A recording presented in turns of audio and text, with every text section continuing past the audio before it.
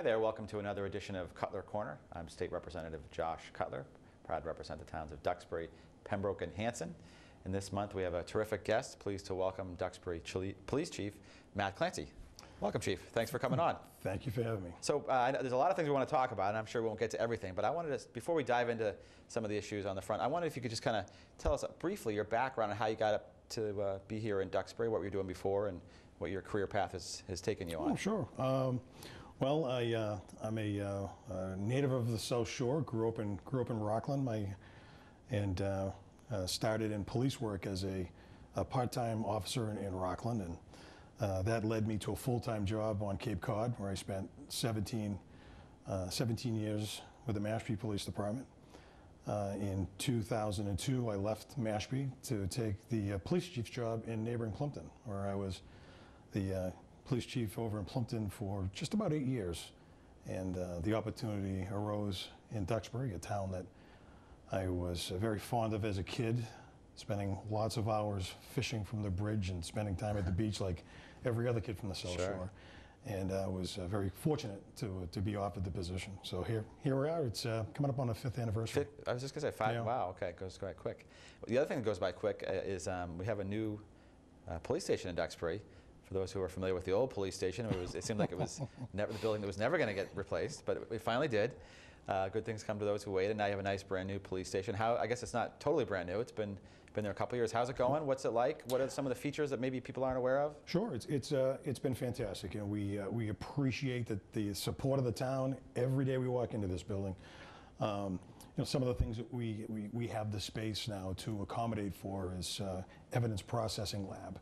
You know, we do latent fingerprint work inside the building. It doesn't get, we don't have to go out to other sources. We have a small computer crimes lab with the requisite equipment, so we're able to do a lot of the investigative analysis of computer hard drives or anything digital, you know, under our own roof. So it allows us to sort of make Duxbury's issues top priority, where maybe previously, you know, all of our needs would go to maybe a regional facility, and you know they have to prioritize. You can handle some things in house. Is that? So we're doing a lot of that work in house, yeah, and it's you know, and we're getting some positive results. We're cleaning up the issues that arise for our residents. We're able to aggressively work on those and clean those up. And I presume not that that's our primary goal, but the jail cells are a little bit more accommodating than the ones in the old buildings. Is that fair to say? Holding cells, I guess. What do you call them? Yes, the Hotel Duxbury is a cute little reference. But actually, interestingly enough, the new station has fewer holding cells than we had on West Street. But they're far more efficient, secure, easier to manage. So it's all good. Good. Well, we're glad to finally get that new building. That was quite a long process. So, one of the things, you know, more serious topic seems like is an issue everywhere. The issue of drugs and opiates, and I know in Duxbury, we're certainly not immune from some of those same issues. I'm curious to get your perspective, someone who's on the front line, so to speak, and how you see the opiate issue here in Duxbury and also regionally. Well, you know, we're clearly not immune in our community, and unfortunately, I guess fortunate for Duxbury is that we haven't experienced almost the epidemic level of abuse and overdose. You know, we have our incidences, and but I look at some of our communities here in the South Shore that are really struggling with multiple events a week, and it's extremely troubling. And this was an epidemic that I'd seen before. You mentioned off camera your experience down in the Cape. Yeah, and this dates back to the late '80s, early '90s, and you know, there were areas of the Cape that were truly heroin was truly an epidemic. You know, when a bag of heroin was available on the street for $3 a bag, it just overtook some of the other baseline drugs or entry-level drugs as drug of choice. And the overdose rates were pretty troubling. And we hadn't seen that since that time, and particularly here in the South Shore. But over the last 4 or 5 years, now we are, and we struggle to find. Everybody involved in this process, all the stakeholders, struggling to find ways to get this under control. Now, what sort of things, when you say, if Duxbury, is facing, what sort of things are you seeing? Are you seeing, more property crimes? Are you seeing more, distribution type cases, possession? What kind of things are you seeing on the ground? Well, with the opiate issue, it's mainly we point to the burglaries, and they're typically daytime burglaries, and these are. The atypical individual that's entering these houses in the middle of the day is typically that 18 to 25-year-old kid that is sick.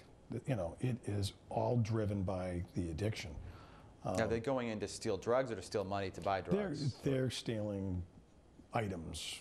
If there's cash available, it's these aren't sophisticated burglaries. These are folks that are in need of a high, and they're going to go in very quickly and grab anything that they can get their hands on readily, and then off to the pawn shops, or and then to pick up their drugs. So that's how you see it manifesting, the drug issue primarily in Duxbury. Absolutely, yeah. Hand in hand. The issues with the burglaries go hand in hand with the. Do you have many arrests for distribution or possession in Duxbury, or do you see that it is more occurring in other towns than people kind of bringing it into town? We're conducting, at any given time, we probably have 2 or 3 investigations that are based in our community. Distribution, not that common that a case is made from a distribution level, but just from the possession level, and it always snowballs back into the property crimes, the thefts, and the burglaries. There's always investigations that tackle it from that perspective, and it's these are regional. We utilize the regional teams. My people, I think in the last couple of years, I think you might have seen bits in the news where my officers were arresting someone in the act of a burglary in Dover, in Quincy, in Dedham, because these investigations take us. So there's no boundaries here. Right. They really become difficult for local police, and that's why we tackle them with these regional investigative units. You never know. Not to joke about it, but I never would have guessed that there'd be a rapper would be shot in Duxbury, whether we'd have a corpse found. It was an interesting year for us. Very highly unusual year for us. Some unusual cases.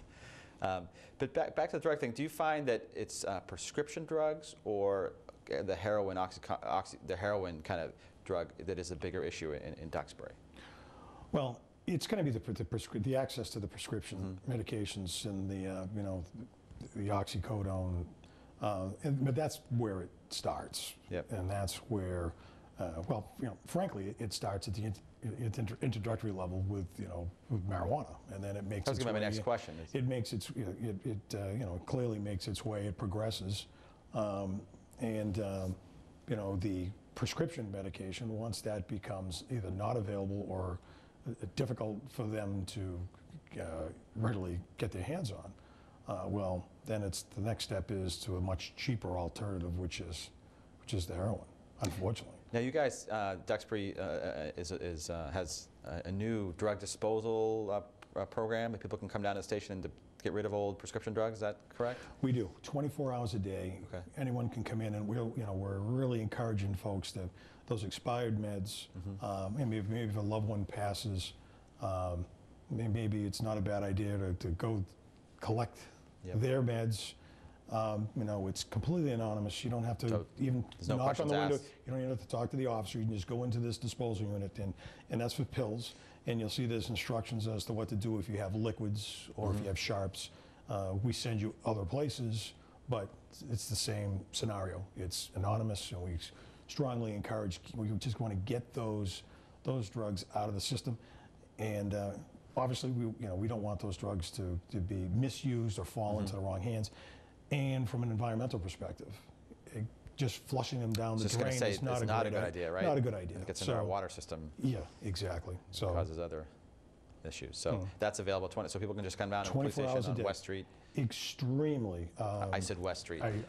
You should have caught me on Mayflower Street. It's an extremely successful program. We started that in partnership with the DA, the Sheriff McDonald, and our Board of Health and health agents, and incredibly successful. So we're really happy about that. Well, we're going to take a break in a minute. I want to come back. I'd love to talk about the whole issue of marijuana. That's definitely, on the horizon. But also want to get your take on the legislative front, and also, on the national level, we've had a lot of discussion about, incidents that happened in New York and in Ferguson, and what your take, from your point of view and your advantages being a police officer and things that your organization is working on. So that's what we call a tease in the business. So we will take a quick break, and we'll come back and chat about those things. I'm Representative Josh Cutler, and you're watching Cutler Corner. We'll be right back. I'm only 17, but I know about investing. Believe in something, buy shares in it, watch it grow. So what if you could invest in the future? The future of kids, like a stock. Not the kind of stock that's about making money, but a stock for social change. A whole new kind of investment called Better Futures. When you invest, it helps kids go to college. I could be one of the first college graduates from my family, the first philanthropist from my neighborhood. And if I'm the first, then maybe there's a second and a third. Believe in us, invest in us, watch us grow. My name is Sydney, and I'm your dividend.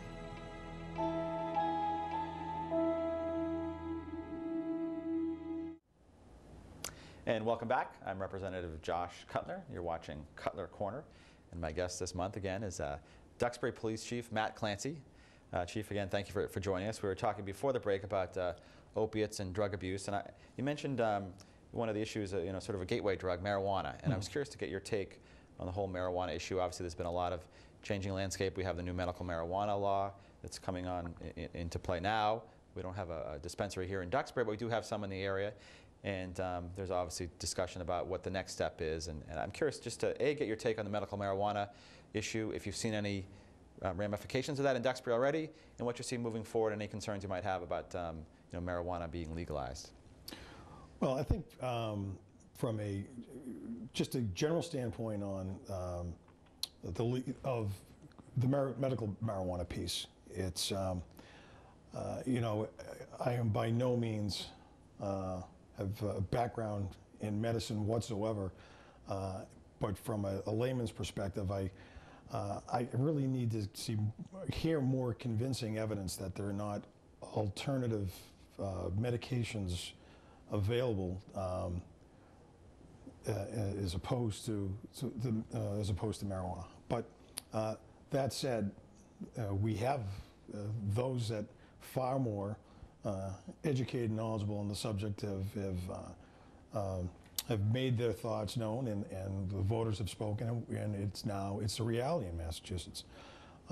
Some of my concerns moving forward with medical marijuana, we still have in Massachusetts, we're really still working on the process and the identification cards and the whole prescription process, and sometimes we seem to put the cart before the horse with this big drive to legalize it, but not a whole lot of thought into the implementation, or that comes maybe a little too late. And I see that there still seems to be a substantial level of uncertainty and confusion out there, and I know it's being worked on at the state level, and I'm sure we'll get there. Do you have? I mean, I guess it's an interesting point. Is now if one of your officers was to pull someone over and find a portion of marijuana, and the person says it's a prescription. I mean, what is the process there? And that's where it's still Okay. being developed, and that lies some of the problem. So we're hopeful that we'll get a handle on that, and it'll be crystal clear to everyone involved as to what those requirements are. Then you look at my other concern is that, our neighbors in Marshfield recently at their last town meeting, so they modified their bylaw, which had to do with the consumption of smoking marijuana, the consumption of THC products in public.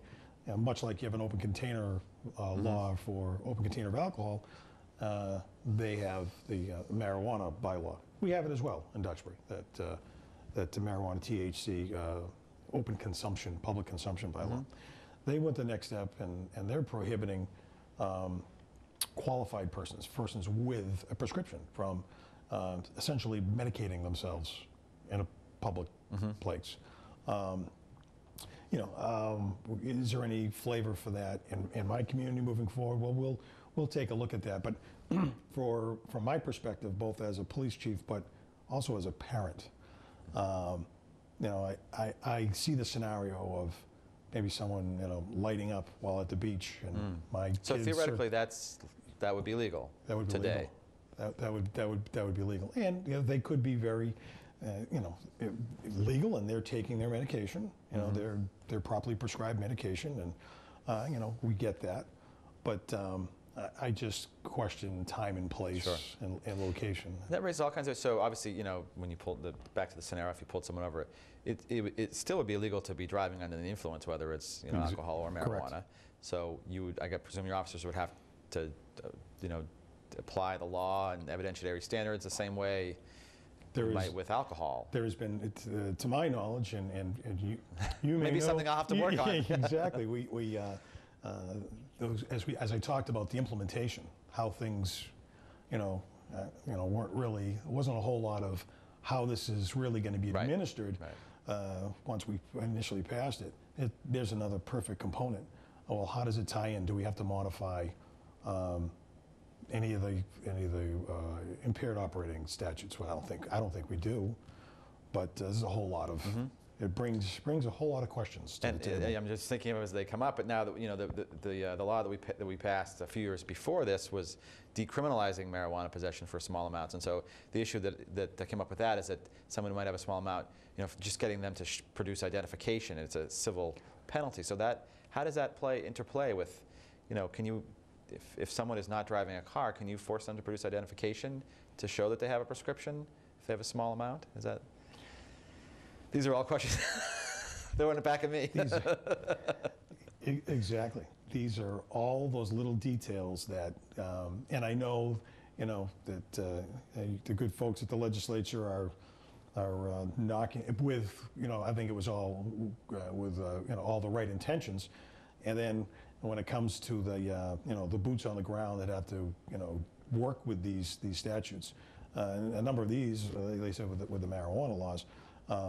You folks have heard, from your police chiefs and police associations where we said, hey, this isn't working, that isn't working, and we missed this, we missed that, and these things are being worked on, but at times to the frustration of the guy and gal on the street in the uniform that are charged with dealing with these issues. So that's a good. So you're talking about some of the legislative issues that you guys face, and I know we were at a meeting recently with police chiefs all over southeastern Mass, and talking about some of the legislative priorities for the upcoming session. One issue that struck a chord with me was the police pursuit statute, which you apparently worked on as a younger police officer. I was shocked to learn that, failure to stop for a police cruiser is a $100 fine. Correct. Currently. That seems like that would be an encouragement for someone who has a warrant to skip out and to not. I hate to plant the seed, but that seems like a dangerous thing to have on the books. And it's exactly how we see it. It's truly, since the consequences is nil, for the most part, it's truly more of an incentive to run. And baby steps, many years ago, the legislature took the action to at least make that an arrestable offense. If you go back to when I first started as a police officer, I recall getting involved in one of these episodes. It was a burglary case, and the chase concludes safely, and the young officer, my sergeant's telling me, you don't have a right of arrest. Just give them their $100 ticket and give them a ride home. I thought that was crazy. So you got to be kidding me. This just endangered, not just themselves and everybody, the motoring public, and potentially the police officer involved, but these crazy episodes and $100 ticket. Well, now it's, a number of years ago, it's now an arrestable offense, but the ultimate penalty for that arrestable offense is $100. Still fine. very $100 fine, exactly. And you're right. Back when I was a sergeant in Mashpee many years back, I drafted a bill, and Tom Cahere filed it. I think I might have copied you. Very some similarities. Mine was probably a little more drastic in its approach. I made it, but it made its way to a hearing, but didn't move forward. We're very excited about moving this bill along. That just sounds like, there's so many things that are more complicated and difficult to solve. This seems like a no-brainer. Oh, exactly. Exactly. We should build. Let's move on to the tougher stuff. So that brings up, we're talking about the whole sort of legislation and what's on the horizon, both locally and nationally. And one of the issues that came up at that meeting, but it's kind of entered the national conversation, is cameras on police officers. With what happened in Ferguson and New York, there's been a push in some areas and a push back in some areas. And I'm curious what you think about whether cameras are a good idea, whether we could spend those resources better elsewhere. What's your view? Well, my perspective on this comes from the environment that I'm in. Not, I'm not considering the environment in Missouri or any of these other states. And, cameras are a useful tool, but at the stage of the game right now, I think that that's a piece of equipment that we have some other more pressing needs that I think we should be addressing. If there's funding, substantial funding that's going to be made available to purchase and issue these body cameras, we have some. I'd like to see a far more emphasis on funding for police training, which is, as you're well aware, through the Mass Police Chiefs here in Massachusetts, we have been fighting this cause for a couple of decades, and with some limited success. But very recently, last year, the good folks of the legislature, we made a nice positive step in the first one in a long time. I'd like to see investment. If there is capital for cameras, I would rather see that be invested in taking the next step with the training. With standards development. Some of the other things that I think are right now are more critical than body cameras is to ensure that each police officer on the street has immediate access to the latest technology, non-lethal technology. Taser is a very, everyone knows the name. It's just another means to stop someone, and it's not an application of a lethal force. I look at some of the events nationally, and you can see in some cases a case could be made that if those officers had this type of equipment, there might have been a completely different result.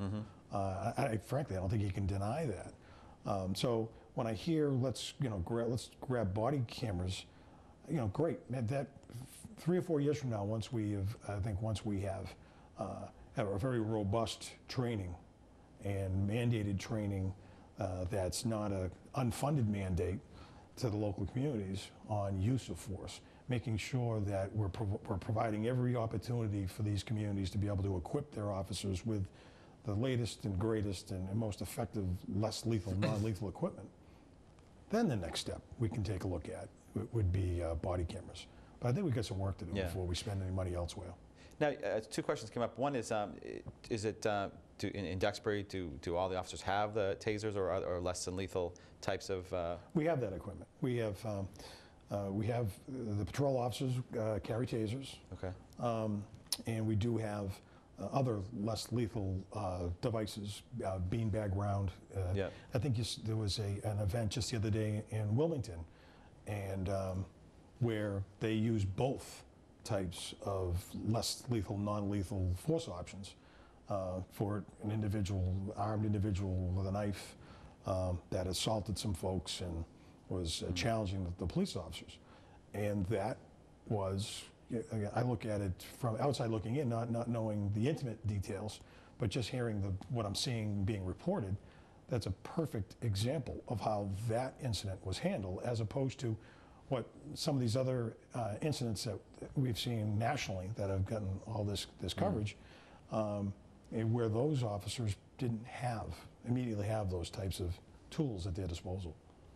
Well, we're actually almost out of time, believe it or not. We could probably have a whole discussion about just this particular issue, but before we go, I wanted to just give an opportunity for you to let folks out back home know, how to get a hold of the department. I know you're on Twitter now, what the Twitter handle is, and any other information like that might be helpful for viewers.